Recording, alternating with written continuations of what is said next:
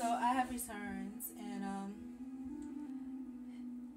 it's always a little bit messy. So we're gonna take care of what we need to take care of, and you guys are gonna help me along with that. Yeah.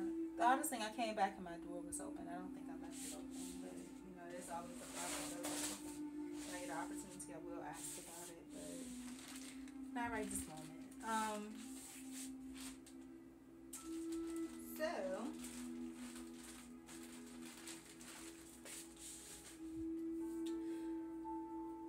I'm gonna start here with the bookshelf area. We're gonna put everything back where it's supposed to be. A lot of times what makes me leave in a rush is if I'm going to do something that I've been long waiting to do for a while, and for whatever reason it's been held up.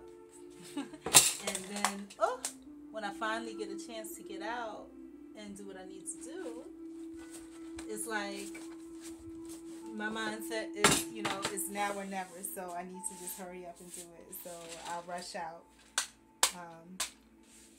So I want to prevent that from happening. So if every day I'm doing something towards the prevention of that, then that would be good. I want to, like I said, wash everything. I washed the comforters and whatever today. And I started putting them away in the bags. And now, like I said, we're going through getting this done. I have a plug-in. Not sure where to put it. I guess I should put it in the bathroom. So, I'm going to put this little corner for things that need a place in the bathroom.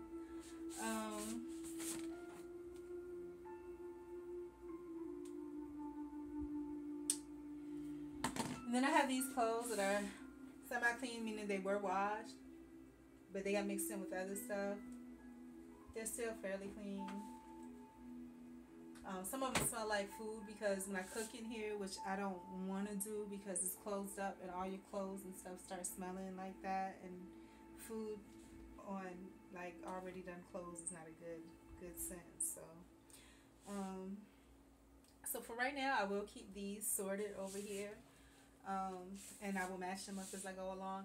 These I will wash because they do have a food scent in them because they were out. The other clothes were in plastic bags, so you couldn't really smell the food in them. Marjorie Hernandez suffered from severe migraine headaches for more than 2 years. And I just want you all to be aware, like right now I'm listening to Pandora. It's the relaxation station. And a lot of times when you are listening to those things, again, just like, TV, television programming, you're programmed by the ads. If you notice, like for me anyways, I don't know what the deal is, like you might have one happy family when family does not relate to me because I don't have a family. I'm not planning on having a family. Then you have these things about just being unwell, all types of unwellness in hospitals, and and so it programs you that. And once you start thinking about that, the molecules of your existence start to follow that. So it's just, I'm not a fan of that. So I just want you to be mindful of what you're taking in and you're programming into yourself. Speaking of which, I'm going to talk about emotions. But in order for me to do that, that's like a sit down kind of thing. I guess I could brush over them real quick, but I did already. Anger, hurt, relaxation, sadness, fear, hurt, relaxation. And so those are some of the general emotions that I had already today. And I want you all, a lot of times we're not mindful of the things that we're feeling or why we're feeling them. But when you feel these different twinges, of whatever emotion you're feeling, I want you to be cognizant of it. I want you to be aware of it. I want you to jot down that feeling. Like for mine, anger I placed in red, hurt in green, relaxation in blue, sadness in black, fear in purple. I got that from Inside Out. And yeah, so that way you can visualize it, and then also you have an understanding of what created that emotion inside of you. If you felt anger, what was it that made you angry? Or if you feel something that you don't know how to classify it, when you feel that twinge of whatever it is that's different, ask yourself, what emotion am I feeling? Am I angry? Am I sad? Am I happy? Am I glad?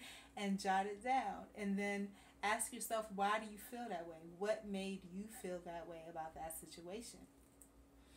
and then provide yourself with a resolution to it. And what I'm finding is the resolution so far to the first few of mine is that if people don't respect you, then you don't need to have anything to do with them. What do they matter? They do not respect you. So keep moving, you know? So that's a good exercise, I think, for us to do.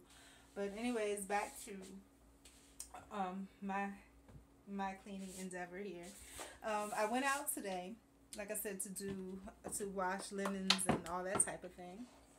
And every time I wash linens, I feel like, regardless of whether it really calls for that, like I just want to wash everything just to have like a whole brand new start.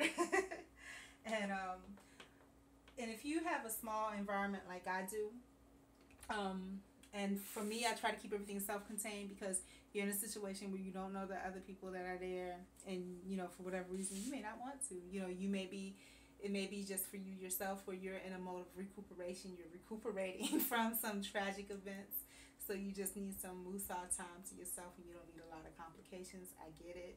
Or you just might not like, you know, those people. But whatever the situation is, if you have a small space and you kind of like to keep things self-contained, what I would recommend is that I try to do different things, because if you cook in your small space, it's going to smell up the whole place, and it's not a good thing, because your clothes are going to smell like that. And if you ever been around people that work in restaurants and things like that, it's not a pleasant smell when you're not in the presence of the food. People are like, okay, that smells interesting. You don't want that. So there's different alternatives to get around that. Right now, what I'm doing is a lot of like non-perishables, and then pretty much I'm going forward, I'm probably going to be doing rice and kimchi the whole time, with maybe some little, you know, things added to it. Yeah, so we're doing 10-minute increments, and again, this is to get myself in gear too. So I'm unloading this bag. This is my to-go bag. Whenever I go somewhere, I fill it with the things that I need to go. And let's see what's in my to-go bag today. I brought lunch with me because I was getting hungry, but I wanted to make sure that I got what I had to get taken care of. So I brought lunch with me. I had the duct tape because I don't know where my bungee cord is, so I was using that for my rolling dolly for my big comforters and things. I also use it for a prop for my mini desk, which is below that you cannot see. And I had scissors to cut the duct tape if I needed to make more. Then I have wet naps because I had wings for lunch and I didn't want all this stuff on my fingers. What else do I have in my handy bag? And that's it. And this is my to-go bag within a to-go bag. And for that, I usually keep it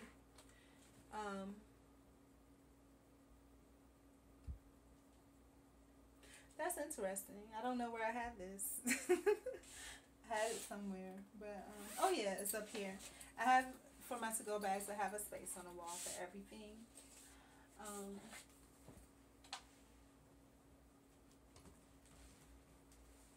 Yeah, so everything.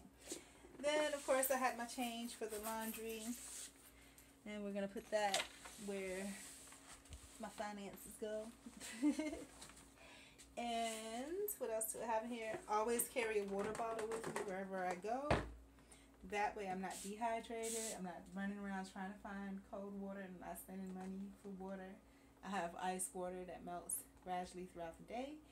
And it's at the end of I'm going to try to finish. I have a minute to finish my to-go bag. Yep, that's the end of my outer to-go bag. So I'm all good. It's empty. And again, I have a place for it on the Wall of Fame. And I'm going to go put my water back, and I'll be back for the next segment.